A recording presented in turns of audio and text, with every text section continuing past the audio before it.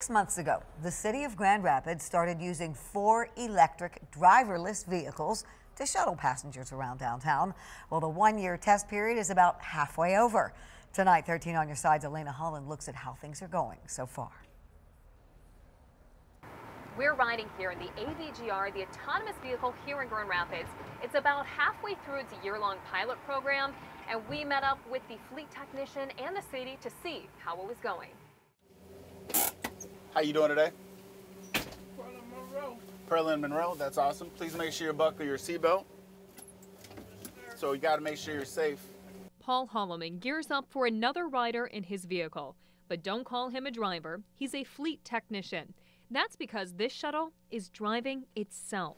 It feels like a ghost is driving because the steering wheel will move, the brakes will apply, the turn signal will come on. He's operating one of the autonomous vehicles around Grand Rapids. Today, the roads are a bit wet, so he's actually doing most of the driving. But he wipes off the sensors once the rain stops. That could cause potentially a problem. And lets the car take over. Grand Rapids partnered with the shuttle's parent company called May Mobility in July of last year. We are seeing, about 400 people a day ride the vehicle. It only seats 6 people at a time, and with only a couple vehicles in service throughout the day, that's a tremendous amount of response we've seen from the community. And there have been some updates to the program since it first launched. Just this month, May Mobility introduced a new on-demand vehicle with wheelchair access that complies with the Americans with Disabilities Act. And Holloman says he's seen changes to the route. We had some issues where the vehicle would pull into the stop either a little too or a little too late. So they made that a lot smoother.